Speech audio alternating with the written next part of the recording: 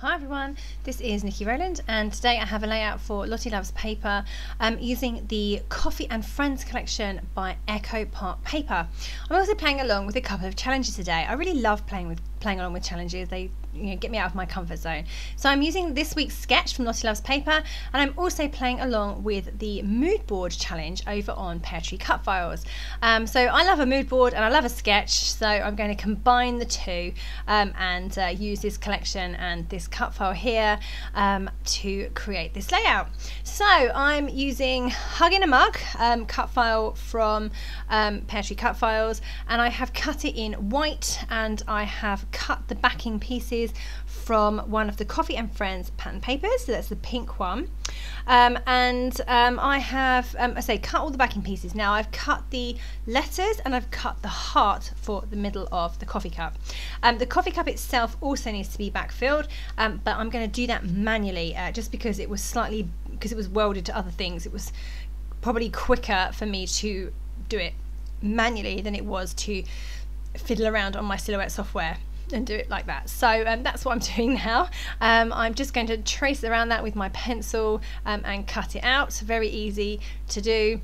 And then I have this middle section where you've got like some coffee in the coffee cup. So I'm going to cut, I was going to cut the middle out of the green, but actually what I decided to do was draw around, I needed to cut the handle out, so the little hole in the handle, that had to come out. But the middle part, which just needs to be a different colour, instead of cutting around it or a middle bit out of the green, what I could do is I could cut a piece and backfill that first from a different colour. So I've just gone for a piece of black paper, and I can stick that in, and then I can stick the coffee mug as a whole over the top of that behind it, and that way I don't have to cut out that fiddly bit from the middle. It was only the handle that I had to do. So that was nice and straightforward, really easy, and easy to backfill and fun to do. And now I have this fabulous looking cut file, just trimming off any last bits where I've stuck it not quite right. Yeah, I am, that is done. That's going to go in the middle of my layout. Now, I was trying to play along with the sketch. Now the sketch has a very narrow piece of pattern paper or similar down the middle. I wondered about whether this cut file would look right on top of the only large piece of pattern paper I've got left from this collection. Would that look right or not? In the end, I decided to go wider than the sketch, but the cut file needed to sit on top of it, and I decided just to go slightly wider than the cut file. So I initially thought, should I have the cut file coming off the side or one side or what? But in the end, it looked better central and on top of the pattern. So the pattern is a bit challenging because it's a black and white gingham. There's areas of black and there's areas of white. So I'm trying to get the cut file to sit on top of that really nicely. I was worried it was going to get a bit lost in the pattern, but actually it got lost more in the white background because you lost the words and the outline of the cut file because the cut file was cut in white. So actually it looked really good on the black and white, but I just had to carefully position it so that the areas that needed to be on the black were on the black sections. I've put my piece of pattern paper down the middle. You can see the sketch there now over on the right hand side. Now there is no cut file appearing on that sketch, but sketches are open to interpretation. I've got the middle section down the middle, I've got my photo in kind of the same place, my title kind of in the same place, and I'm going to add some embellishments as well. So I think it's okay, it definitely fits the sketch, and the sketch was definitely a starting point, and a bit, definitely I used it for inspiration. So even though it's not exactly the same, it's definitely inspired by it. Now the mood board, this is Vic's mood board over for the Peartree Cut Files challenge. Hold on, I've got it somewhere, let me find it. Because when I use a mood board, I tend to make a list of all the things on the mood board that I can see, and I wonder if there's anything I can be inspired by. So the list I made that I thought I could incorporate in this layout was hearts, rainbow. Now there's rainbow colours, but not an actual rainbow, but I figured it's okay, and I've brought in a neutral wood veneer rainbow. So it's a bit of a stretch, but I think it's okay. So hearts, rainbow, flowers, coffee, there's a mug of coffee, obviously that's perfect for me, Sky or clouds, wood grain, stacked words, vertical design, and little circles. So I've used all of those things on this layout. So I've used hearts, plenty of those, they're coming in a bit. Rainbow, that's I explained a minute ago about the wood veneer rainbow. Flowers, well, there'll be some fussy cut flowers. Coffee, obviously my photo and the coffee cup that appears on the layout. Sky stroke clouds, well, there's no sky on my layout, but I have used some bramble fox clouds, they'll be coming on in a bit. Wood grain, so there is blocks, little blocks all stacked on top of each other that say love, so I thought that I could bring in some wood veneer pieces, and that would cover the wood grain.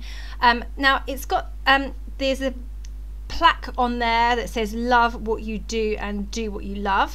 So obviously I haven't got the same phrase, but I do have stacked words. So I have hug in a mug, and it's in a stacked vertical design. Also the word love that's stacked in little building blocks, that's a vertical design as well. So this whole vertical design thing that I have got going on, which is come from the sketch, also fits well with the vertical designs on the mood board. And then I've got little circles. Now there's like a I think it's a palette of paints with lots of tiny circles in rainbow colours. So I don't have a paint palette or anything like that, but I interpreted the little circles, and I've used some tiny pearls and sequins as well to represent the circles. Plus I've also splattered paint later on as well. So lots and lots of things there that I've managed to incorporate from that mood board through into my layout, whilst also following the sketch. Okay, so I've moved on a bit because I've been talking about the mood board for so long. But I have pulled out some bits and pieces that will work well in my photo cluster. So I obviously have the one photo. Behind it I've got a craft envelope that has some stitching on it, and then a craft tag. I've added green ribbon to the craft tag, and I've layered those two bits behind my photo. I've also got a half doily in there too, and I've also got a little bit of plastic packaging that was the perfect shade of green, so I've popped that in as well. I'm also using a sticker from the Coffee and Friends collection as a layer under my photo as well, and I'm fussy cutting out some flowers, and they're going to go around my photo cluster as well, tucking in here and there. Yeah, all of that builds up a really good cluster. You know, considering I don't have a huge amount of this collection, I started off with 8 papers and 1 set of stickers, and that's it. Literally that's all I had, because the other embellishments didn't arrive with Lottie Loves Paper, so I just had to make do with what was there. And I love a challenge, so I went and found other things that I could pad out my layouts with. So I've used cut files on most of them, and I've brought in some bramble fox perspectives on quite a few, and I've went through my stash and found other bits and pieces as well, like the craft tag and the envelope and things like that. So I just had to get creative and find things from my very fast stash that I could use and that would work. So, and I'm really so happy with the layouts that I've created. It kind of pushed me not just to use the bits and pieces from a collection, but to go through and find other things that work as well. So just putting on those little pearls now. I've put them down the side of the layout, along the side of the pattern paper, so just lots of little pearls, sticky back pearls in a line. And I really wanted to use this border sticker that was on the Echo Park Coffee and Friends sticker sheet. It's been sat there, I've been trying to use it for a while. The thing that really annoys me about these is that they're not 12 inches. So it's a border strip, but it's not long enough to go across your page. Very annoying. It's only about 1/4 of an inch short, but it's very annoying nonetheless. What I've done, I've just put it in position there, and I'm going to actually cut it and put a flower over the top to cover the joint, and it will therefore stretch from top to bottom. Now there is no further embellishments over on the right hand side on the sketch, but needs must, and I really have to put something there in order to cover up this little problem that I've got. I could have put it down the left hand side of the layout rather than the right, in order to incorporate it, but I just felt that the right hand side needed a bit of attention because it was, you know, the big cluster was on the left, so I thought the right side might be feeling left out. I put that pattern down there, and then I've just added some flowers, fuzzy cut flowers, over the gap that I created by cutting it in two. I've got 2 fussy cut flowers there. I've also added a banner from the sticker sheet, and I'm going to add a heart and some sequins as well. So really I have created another whole little cluster, but it is little and nothing compared to the one on the left. Okay, so where am I at? I'm adding in bits and pieces. So I'm still going with my Bramble Fox heart perspectives. They're like a turquoise colour. They're not perfect for this layout. The lime green was better, but I've run out of those. So I'm onto my turquoise ones, and they're okay. They're just not 100% the right shade to go with this collection, but I think they still work and they're okay. I'm happy with how it looks.